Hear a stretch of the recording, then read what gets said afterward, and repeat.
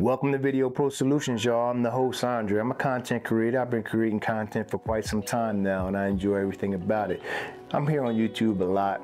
You know, I enjoy the tutorials here. Some great tutorials here, and people offering great information out here, especially for people like myself who's into video production. Now, with that being said, audio. For me, you know, audio is everything. Now, I'm using a lapel mic, which is a wireless signal, going into my Canon C100. I'll be doing a full tutorial on the C100 as well. I have a Canon lens on there, which is a 28 to 75 millimeter.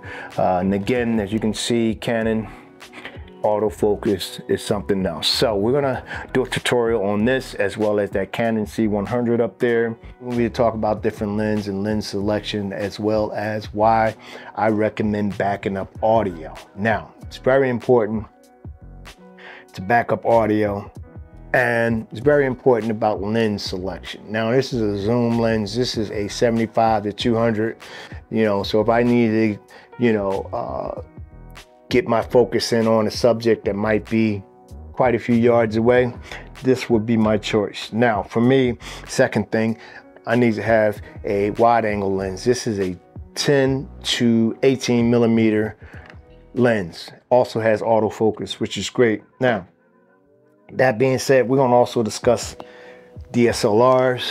You know, we got quite a few of these. This is a 7D.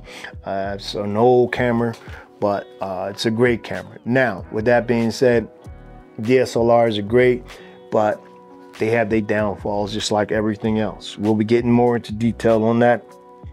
Now, with that being said, lighting is key, but lens selection as well. So you want to get that lens on there first, then possibly set up your lighting, because each lens is going to give you, let in more light, less light. But we'll talk about all that when we do these tutorials. So if you're liking what you hear, feel free to take out the time to subscribe.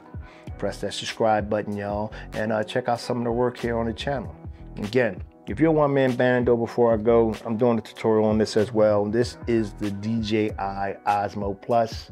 It is a great 4K camera on a gimbal. Now, you need your cell phone in order to monitor, in order to, you know, pretty much just set this thing up.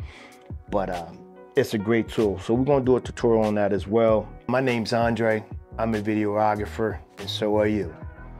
So remember, y'all, to reach one and teach one. Peace.